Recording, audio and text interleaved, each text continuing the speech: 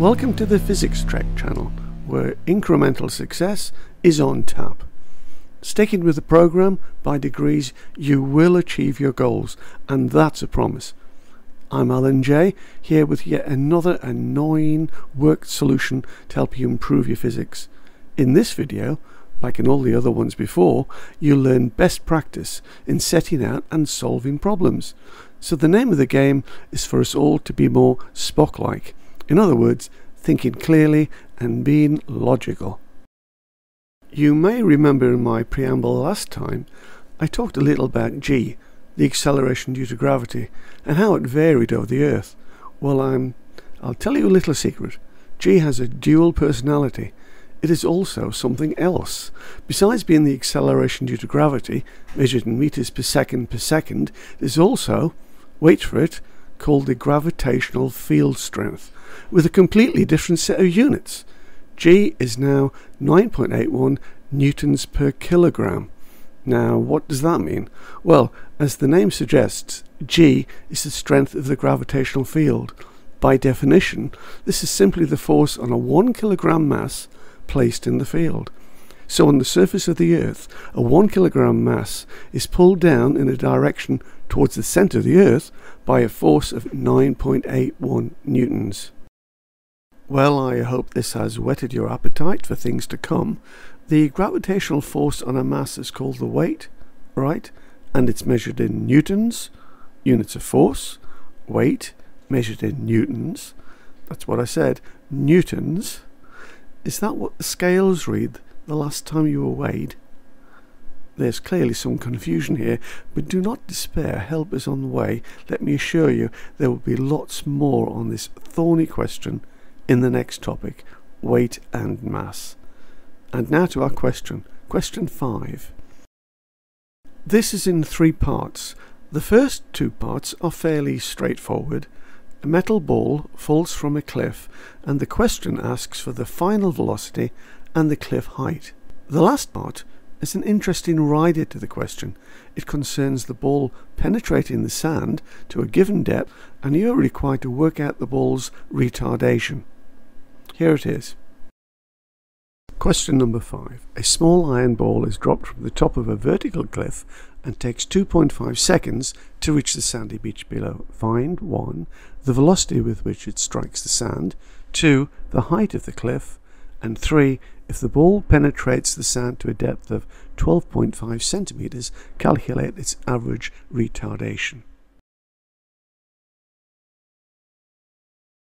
We really need to draw a diagram first to get a grip on this, just to define all the symbols we're going to use.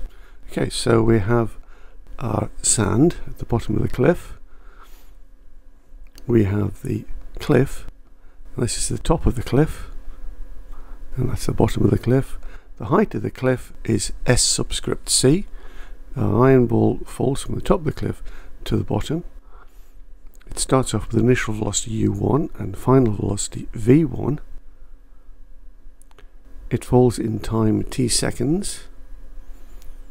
It falls under gravity g, and in the sand it falls with initial velocity u2 and final velocity v2, again under g, but also with a retardation a in the opposite direction. And the depth of the sand is S subscript d. Now let's just remember the final velocity of the iron ball is the initial velocity of the iron ball as it enters the sand. u2 is equal to v1.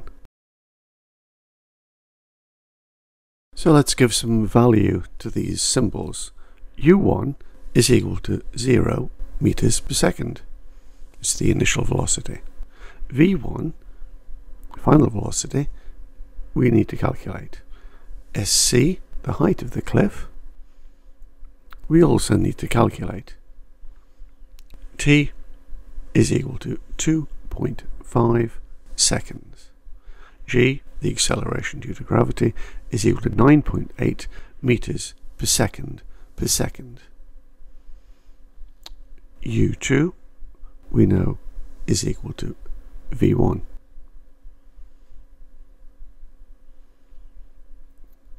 V2, the final velocity in the sand is 0 meters per second. SD, the depth of the sand, is equal to 12.5 centimeters, which in meters is equal to 0.125. A is the retardation, and we need to work that out.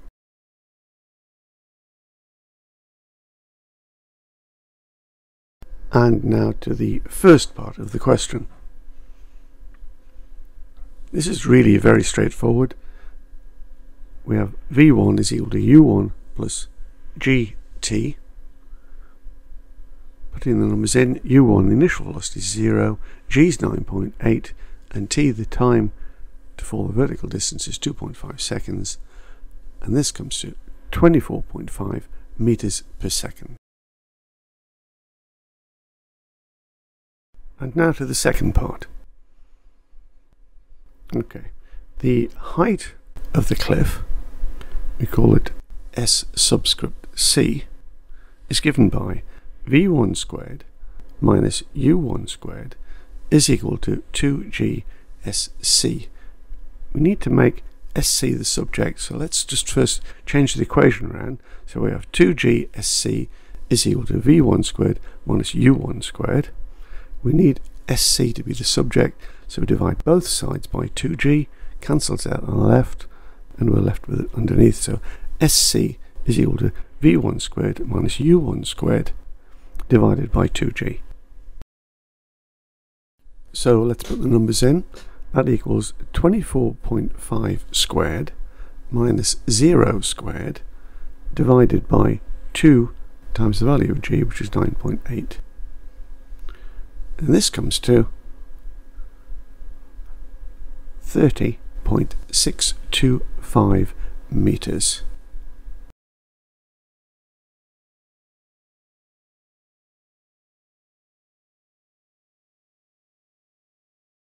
Now I think we need to draw a little diagram for the final part, part 3, just so we know exactly what we're doing.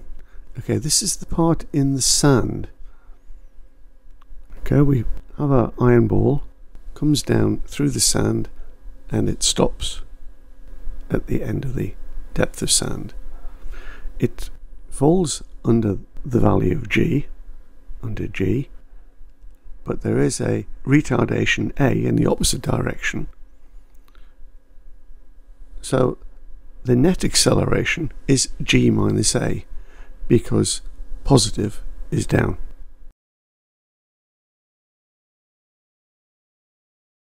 So let's write the equation down.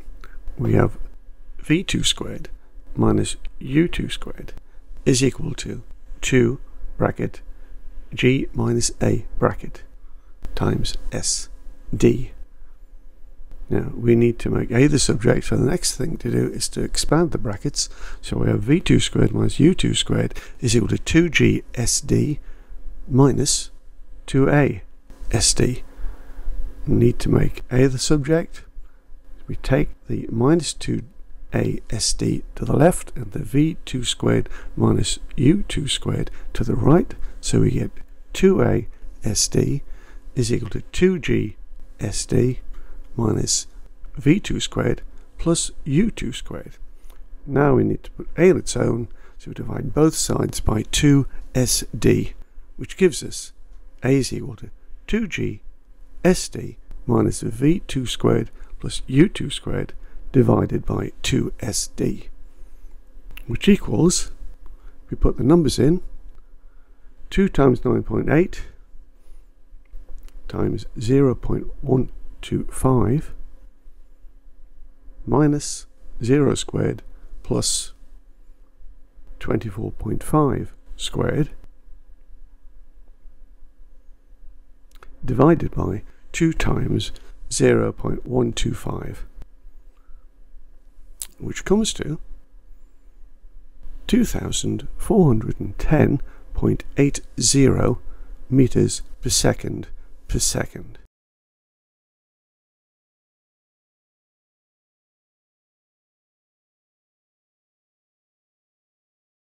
Okay, now we come to our answer summary.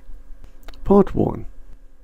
The impact velocity of the iron ball with the sand is 24.50 meters per second. Part 2. The height of the cliff is 30.63 meters. And Part 3. The retardation of the iron ball is 2410.80 meters per second per second.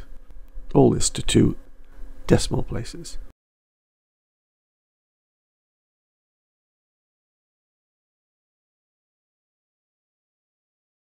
Well, all good things come to an end.